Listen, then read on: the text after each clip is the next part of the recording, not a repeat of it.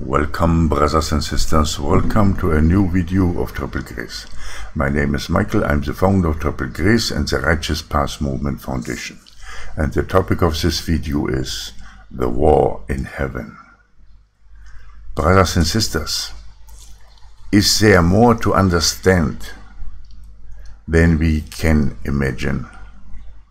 Is there a fantastic timeline that is fitting with everything what we are teaching here at Triple Grace? Is there an understanding of two mountains and how everything will come to pass? I believe there is. And I'm introducing you today to my understanding of how the war in heaven will unfold. And that the war in heaven is not in the third heaven, but that this war in heaven will be fought right over our heads. Brothers and sisters, let us begin. How will it all come to this war? We know and understand from 2 Esther chapter 13, where I will read it to you a little bit later, that a war against Mount Zion will take place. But we also read in Revelation chapter 12 about the war in heaven. We know that is all related to the time of the Antichrist and how he will become the ruler over the nations. But we also understand and have seen so many people coming forth with dreams and visions and understanding and revelations about something called Nibiru and Planet X. So if I study this further and further, I came to the conclusion that most likely we have to look at two mountains here. Two mountains that are standing in opposition, as we know it's time of duality.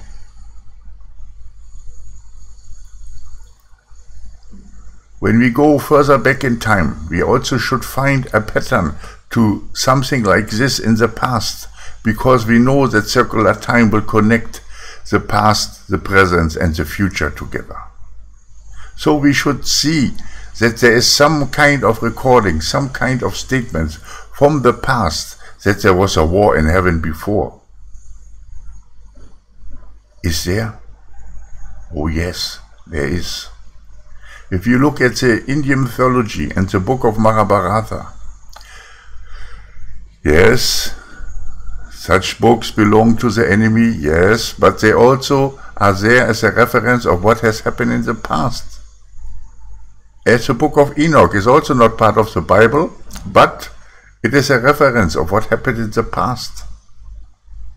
So in the book of Mahabharata you will find that the people on earth saw that a great city was standing in the heavens over the earth. And these people from that great city was coming and interfering with humankind, with mankind. Not always for the best. And then suddenly a second city appeared in the heavens. And when that had taken place, then there was a huge war in the heavens, just above the earth. And the first city was taken down and fall down to the earth. Does that not sound very familiar? Does that not sound very, very familiar to you? A war in heaven, and at the end of the war something is coming down onto the earth? Let's have a look.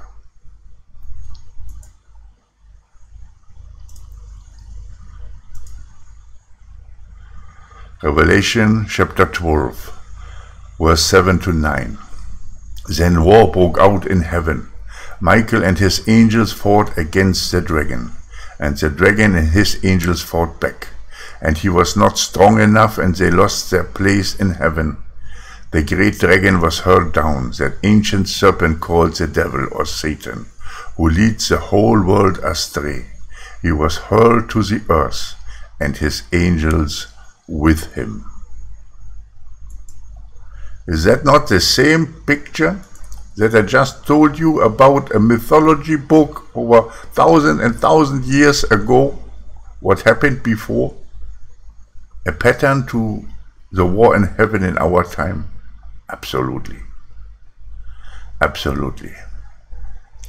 So when we understand that at this time were two great cities standing in the sky, in the heavens over the earth, then we also should understand that most likely we are looking now at two mountains. Why do I talk about a mountain and not a city? Because it is mentioned in 2 Esther chapter 13 that it is about a mountain, and it is also in Daniel. The stone that was thrown will grow to a mountain.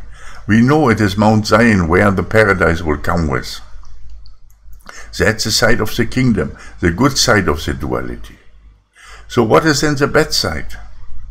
If the bad side of the duality is Satan and his minions, then they not only have to come also with their own mountain, but they have to appear first to fit the pattern and to have the correct understanding. Everyone is talking about Planet X and Nibiru. Is that the dark planet of the enemy? Is that the dark mountain that is coming of the enemy, that is coming first? But how will it come in if we know that the world will fight the second mountain, Mount Zion, and not the first one? Why?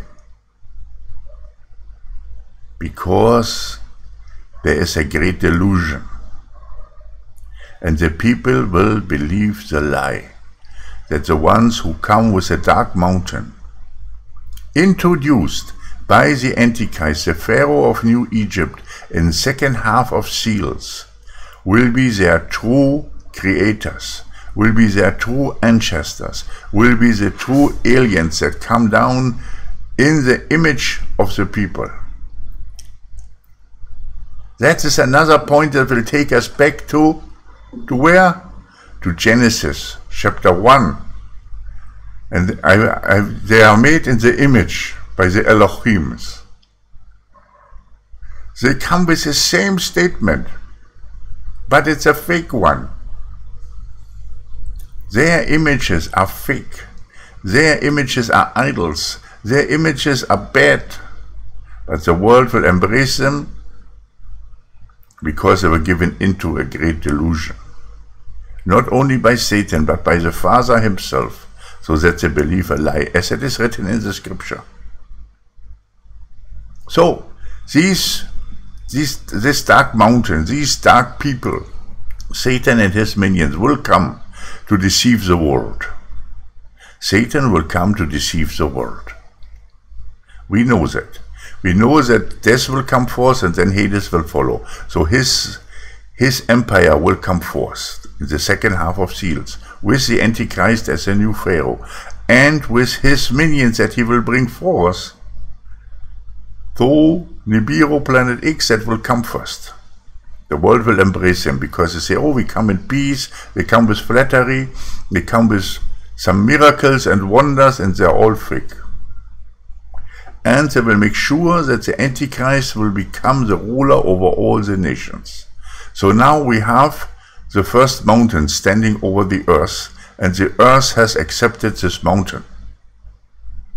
And they have embraced the people that came from this mountain. So the first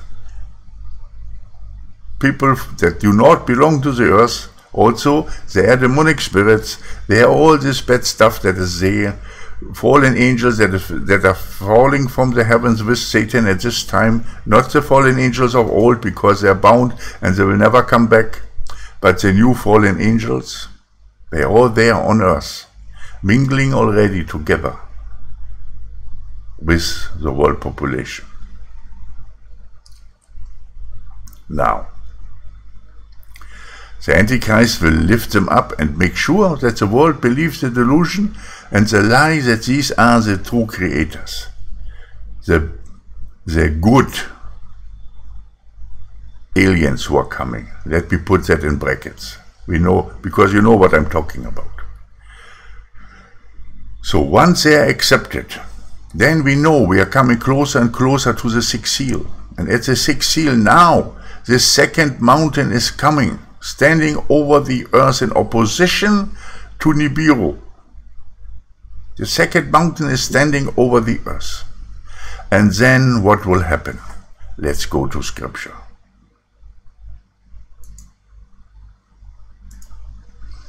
Then 2 Esther chapter 13 verse 27 to 36. In that you saw something like wind and fire and storm go out of his mouth of Jesus, and that he didn't hold a spear or weapon of war, yet destroyed the rush of that multitude that had come to fight him. Here is the interpretation. Look, the days are coming when the Most High will begin to rescue those who are on the earth. Those who live on earth will go out of their minds. That's all connected with Nibiru, is all connected with the delusion, with the deception. They will plan to wage war against each other, city against city, place against place, nation against nation, and kingdom against kingdom. World War III. We know that. It's part of the seals. When these things happen, and the signs that I have showed you before take place, then my Son will be revealed, whom you saw as a man rising up. When all the nations hear his voice, then each one will leave its own region, and will leave off the wars that were waging against each other. An innumerable mob will be gathered together, as you saw, wanting to come and fight against him, Jesus. But he will take his stand on the summit of Mount Zion, the second mountain that has appeared in the heavens. Zion will come out and will appear to all, built and ready, paradise, as you saw a mountain carved without hands. And that is a reference to Daniel, when the stone that was cast has grown into the mountain. Brothers and sisters, why? Why will the people go and start to fight? Antichrist, his warriors, his worldly armies want to fight with Jesus on Mount Zion, because they are pushed by the fake aliens, by the Nibiru inhabitants. They are pushed by Satan, by his minions to do so. The Antichrist will accept this and will start to fight them. And we have talked about it before. The weapons are being prepared right now for that. Nuclear rockets that will be sent against asteroids can also be sent against Mount Zion. But the Lord, without weapon, he will turn them around and they will burn the attackers to ashes.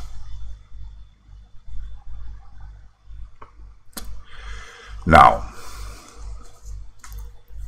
what is going to happen next?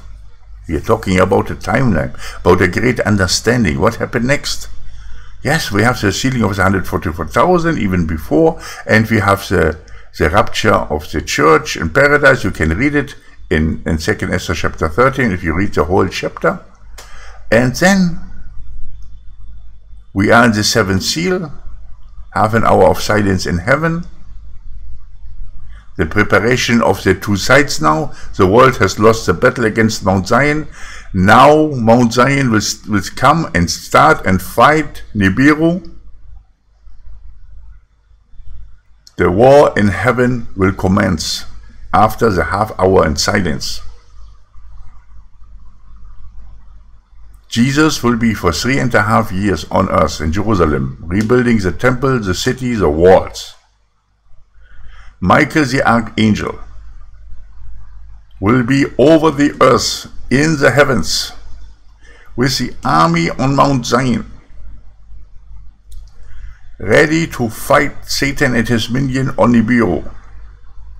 The war in heaven will commence. It will commence. Brothers and sisters, the war in heaven will commence, as it is written in Revelation chapter 12.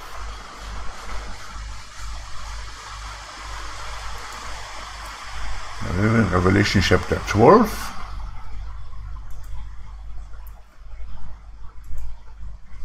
Then war broke out in heaven. Michael and his angels fought against the dragon, and the dragon and his angels fought back. But he was not strong enough, and he lost their place in heaven, and he was thrown down onto the earth. That is a similar pattern to what happened in the old time, recorded in the book of Mahabharata in India. Now it will come again.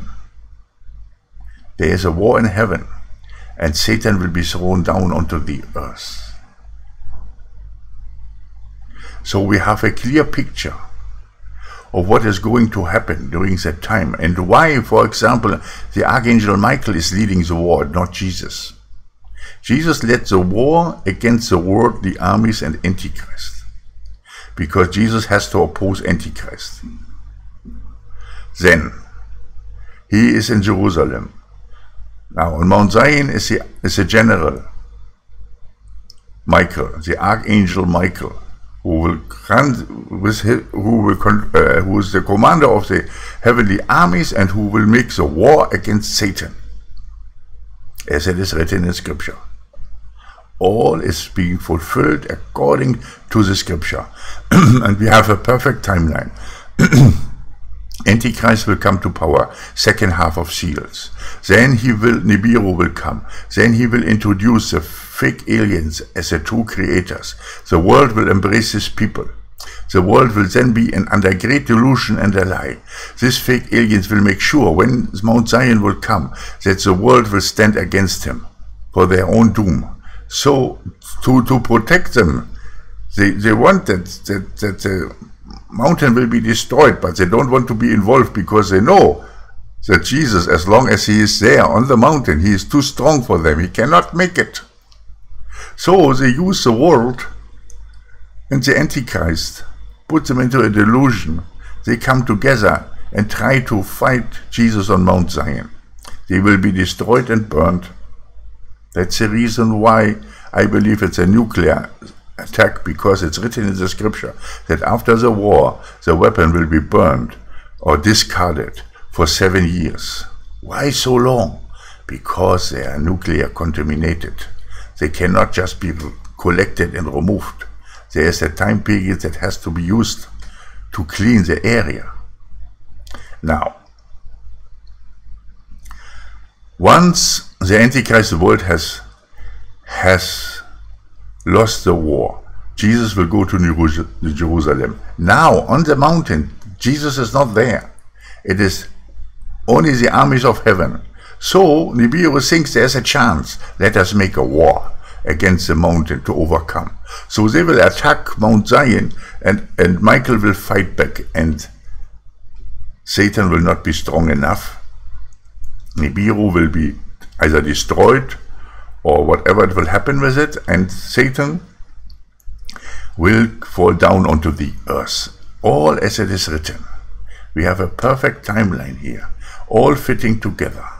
So, brothers and sisters, get the understanding that most likely what we will see here is that there will be two mountains, Nibiru, Planet X, versus Mount Zion, at the first half of trumpets. A war that will be longer than we might think. But at the end, Satan will fall down on the earth, because he lost his his place, his Nibiru place in the heavens. And the heavens is not the third heaven. The heavens is just above our heads, in our sky. As it was in old, so will be again. As it was in old times, so will it be repeated again. Same situation. Satan comes down, comes down to the earth, he has his time, and then Jesus comes at the end with the Battle of Armageddon. The Millennium Kingdom will be set up. War in heaven. It's much closer to the earth than you might think. Think about it. How the timeline will unfold. And why Satan is not starting to fight with his Nibiru planet, Mount Zion, when Jesus is on top, when Jesus is on the mountain, because he knows he has no chance. He waits for the attack against Mount Zion when Jesus is on earth to rebuild the temple. When he thinks, oh, now I have only to fight Michael and the army, then I can make it. But they didn't, and he will be thrown down onto the earth. So let's repeat the timeline again, and then I let you go. War in heaven will begin with the Antichrist taking full power on earth. Nibiru will come, the introduction of the fake aliens as a true creator under Antichrist. Because the world is given into a great delusion to believe the lie. Then Mount Zion is coming. The fake aliens are ordering the Antichrist and the world to make a war against the mountain. The armies of the world will lose. Jesus will go to Jerusalem to rebuild the temple, the walls, and the city. At that time, Satan will attack Mount Zion because he thinks that Jesus is occupied, and so he has only to fight Michael and the heavenly armies, and he thinks he can overcome them. But that was not working out. Michael will win, Satan will be thrown onto the earth. A perfect timeline. Just remember that the war in heaven will not be far removed than many people in the churches think, but that this war in heaven will be just done over your heads. And of course there will be repercussion for this world. That's the reason why it's written in the book of Revelation, woe, woe to the earth, because Satan has come down. All is fitting perfectly, brothers and sisters. Now we have a new understanding of the timeline, what is going to happen.